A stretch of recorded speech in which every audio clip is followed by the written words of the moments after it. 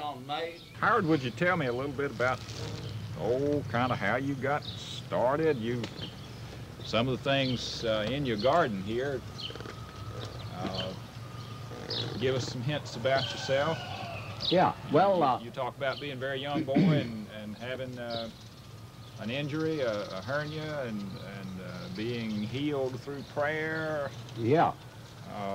Can you talk about the call to preach? Yeah, well, George, you know, most of the people don't know when they're called to preach. A lot of people don't even know when they're saved, or think they don't. See, the thing about it was, the Bible says, try the Spirit to see whether of God or not. Well, I didn't understand that for years, but when God called me to preach, there's a feeling that come to me. It was a divine feeling. And I got to go into God alone. I said, I know God, and I know it's good for other people to pray for you, but what about my own faith? That's me and you, God. And I said, this is it now, and I'm going to trust in you. To have enough faith, there's two ways. People who are weak in the faith need stronger people to pray with them. But if you're strong enough in the faith, it says to go in the closet and close the door and pray alone.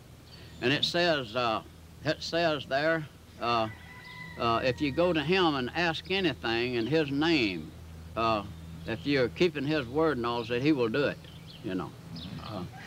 Because really, you see, when a man does something, it's supposed to be for people, because that's one thing that's wrong with the world. See, everybody does everything for himself and for his family.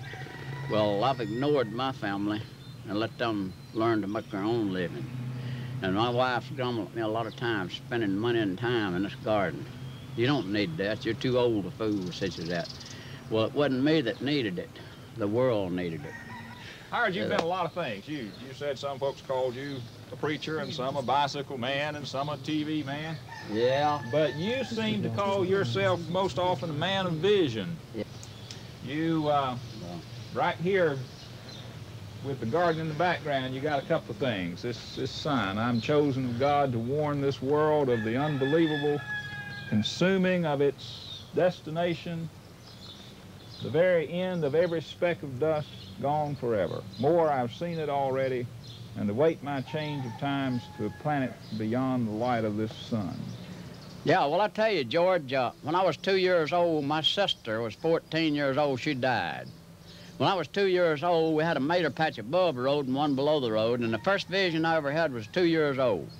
And I went to the house and asked my brother and sister where Abby was, where my mother was, and they told me she was at the tomato patch. Well, I went to the tomato patch below the road, and she was at the tomato patch above the road, so I got down there in the weeds by myself and I started crying. I was looking for my mother. She wasn't there.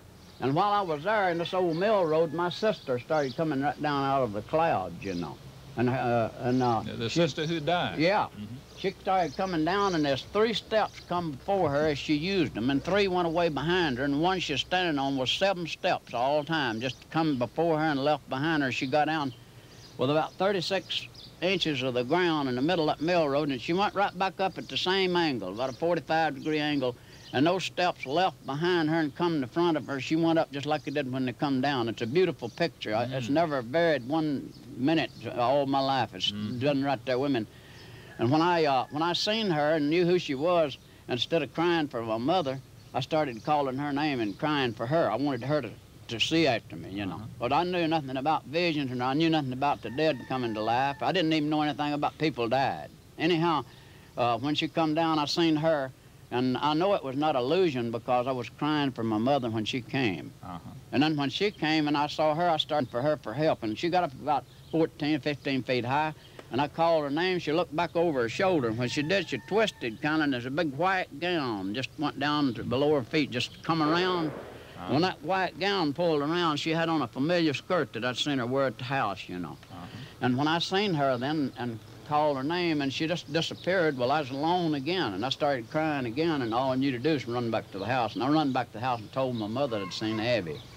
Well, my mother was curious, you know. She thought something was going to happen to me, and she was worried to death, because I told her Abby was down there and I couldn't get her stopped, you know. She just went away. And so all of my mother's life that she lived, she wondered about that. Have you ever painted that vision? No, I've been thinking I would. I've sketched it off a time or two. Are some of your other paintings from visions? Yeah, about all of my paintings are visions. And so I lived and preached nearly 50 years without knowing what that meant. But I knew I'd had that vision. Me and my mother neither knew what that meant. None of us knew what it meant.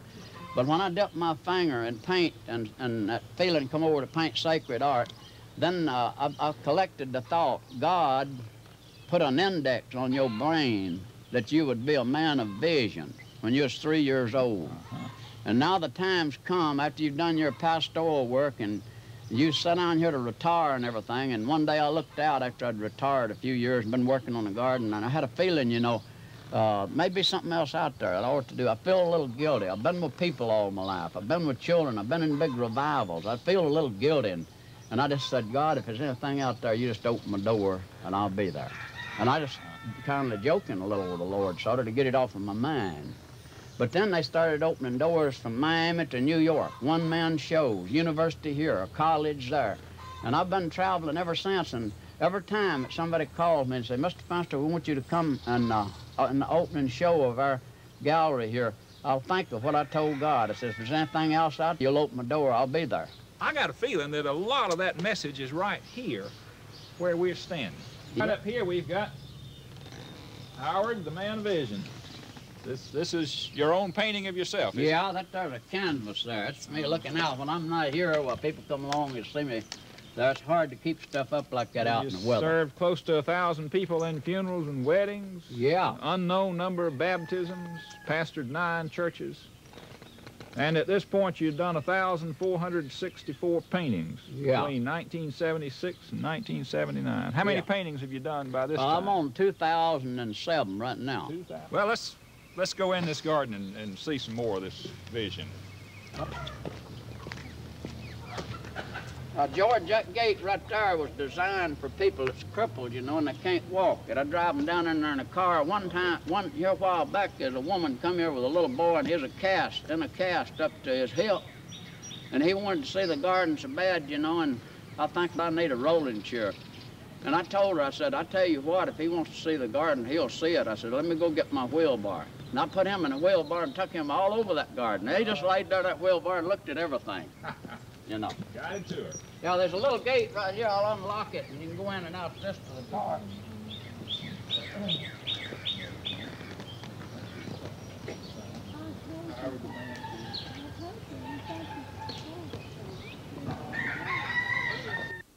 See, sometimes now people come here in the middle of the summer. Say, if you come here a month from now, this thing will be tens of thousands of flowers and roses and everything. You see all that stuff coming up in them beds, flowers. They get up waist high.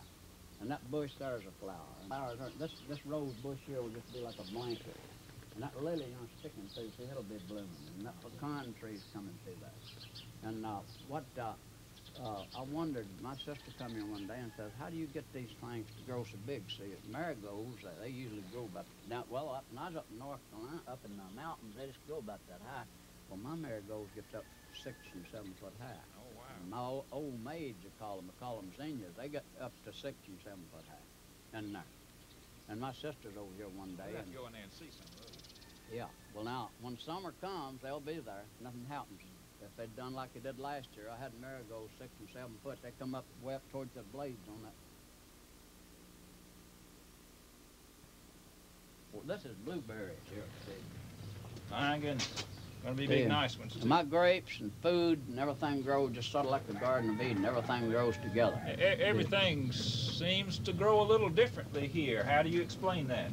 Well, I talked to my plant and I asked the blessing of God on them. And if they fail, it's just like some people fail.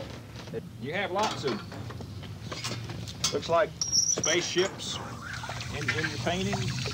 Yeah, I have visions of other crafts, you know, of solar heat crafts and crafts from other worlds, you know. That's city water. They're up out 2 or 3 hiding around your feet. Right. That's iris is blooming right here. Oh, yeah. Now, this vine right here, you see these big buds on it. Well, I took a rose off that vine last year. It measured 10 inches across. That's as big as most of the people's head is. And that took some talking and praying, didn't it? Yeah. To get a 10-inch rose? Yeah, and I put that rose in an 8-inch mayonnaise jar, and the petals turned up on the edge. It proves it's 8 inches now, and it was 10 when I put it in there, and it's preserved. Now it's over there in the jar. Because people wouldn't believe it, you know, if I hadn't a couple of rows. I might have to see that myself. Yeah, yeah. Well, you know, Thomas had to see everything before he believed. You know, I've been that way. I was sort of that way, you know, when the Lord said, hey, you can preach all over the world and stay in your yard. I was sort of like Thomas, you know. I had to see that before I believed it. Yes, sir. Yeah. And yeah, we're walking through all these nice plants. Somebody told me you had an unusual fig tree. Fig tree, yeah, that's fig trees right up here.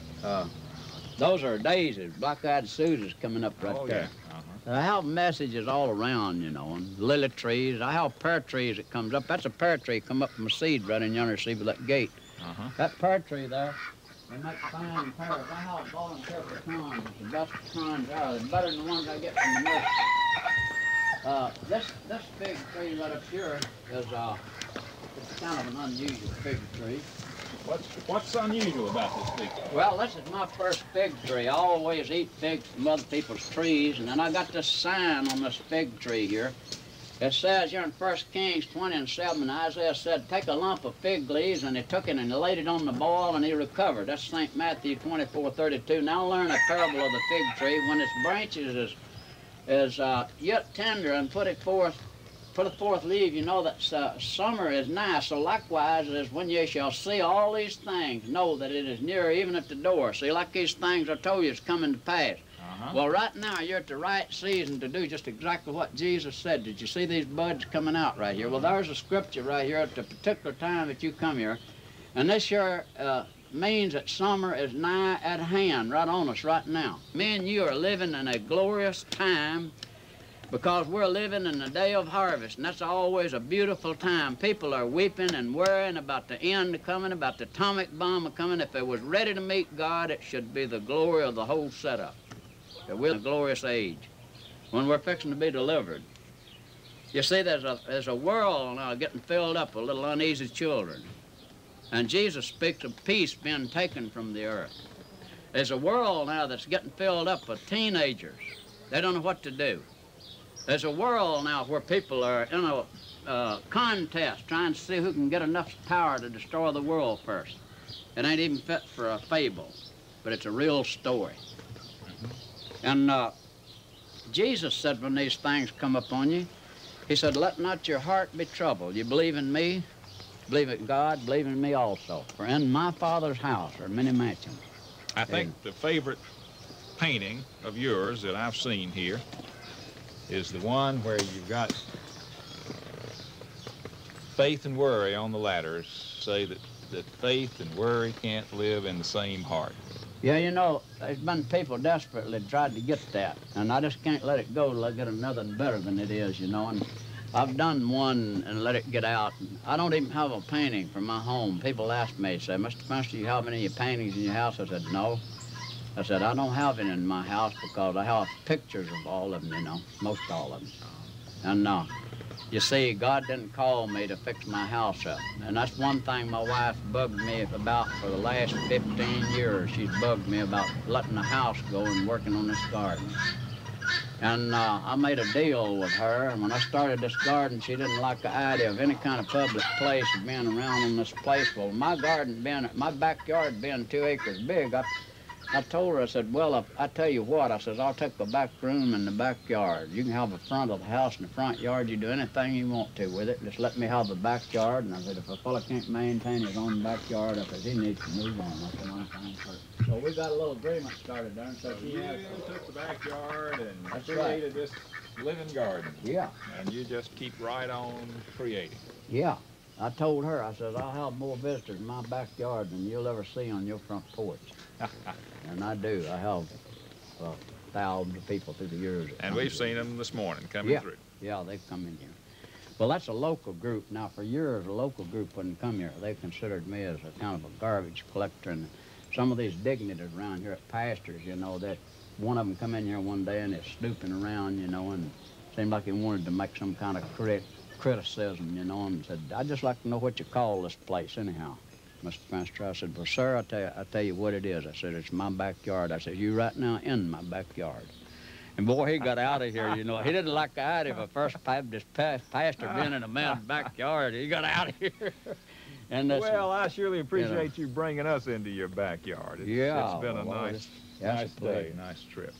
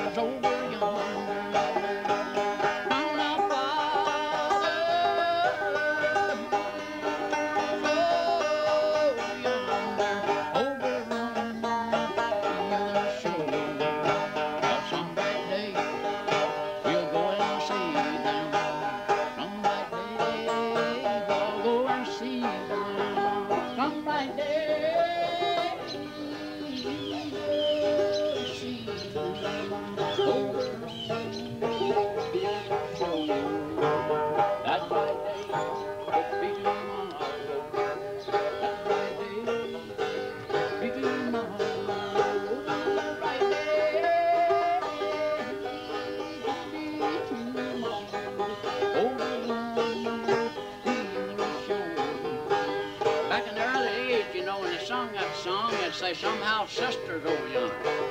If they somehow brothers over yonder, and they go through that whole verse, and then they come down and say, some have a Savior over yonder. They make a long song out of that, you know.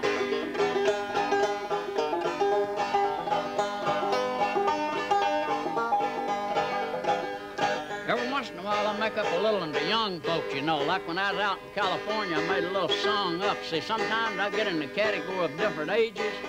And I told them out there, I said, I've become a young man all at once, and I want to sing a young song to young people, you know, and I sung this. Just a-hanging around old California land, all the pretty girls fell into my hand. They leaned back on my thumb and looked down in my face. I heard them say, did you come from space? I had nothing to lose, everything is to gain. If I lose this mind, I get a super brain. Them young folks like that. I tell people, you know, that when a guy gets old like me, he don't want to strip the young people out of their generation. And then when a fella gets old like me, he has to let the kid be the kid. He has to let the young people still be the young people. A lot of old folks, when they get old, they want all the young people to get old. They don't want no smooching or no courting around. And a lot of people, when they get old, they want all the kids to get old. They don't want no Halloween or no foolishness like that, and no Santa Claus. And some people are actually selfish, George. They just want everybody to be old because they get old.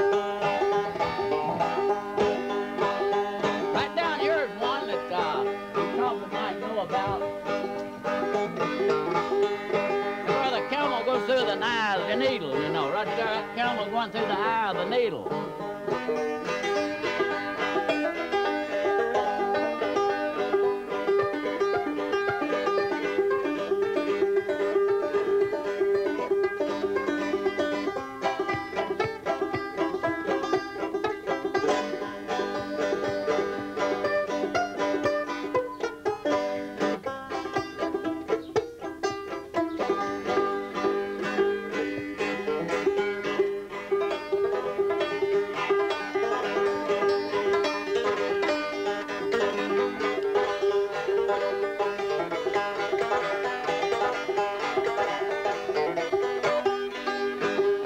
Song, John, that I wrote, and I sung it out in California.